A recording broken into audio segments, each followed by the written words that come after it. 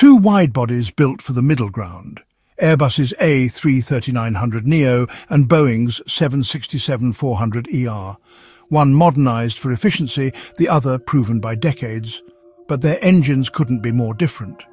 The A330-900neo runs on Rolls-Royce Trent 7000 engines, derived from the 787's Trent 1000. Each produces up to 72,800 pounds of thrust, with a bypass ratio of 10:1. That means more air moved around the core, higher efficiency and lower noise.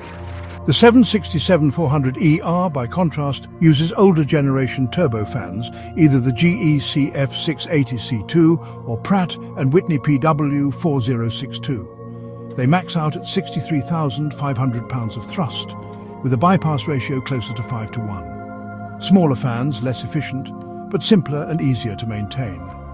Airbus designed the A330neo to chase long-haul fuel efficiency and emissions targets with modern high-bypass technology. Boeing's 767 stuck with lighter structures and simpler engines, making it a favorite for freighters and operators looking for reliability over bleeding-edge performance.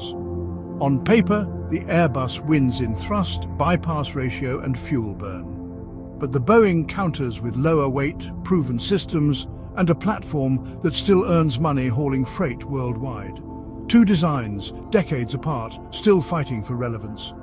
So which matters more, Airbus's modern thrust and efficiency, or Boeing's lighter frame and workhorse reliability? The midweight wide-body debate is yours.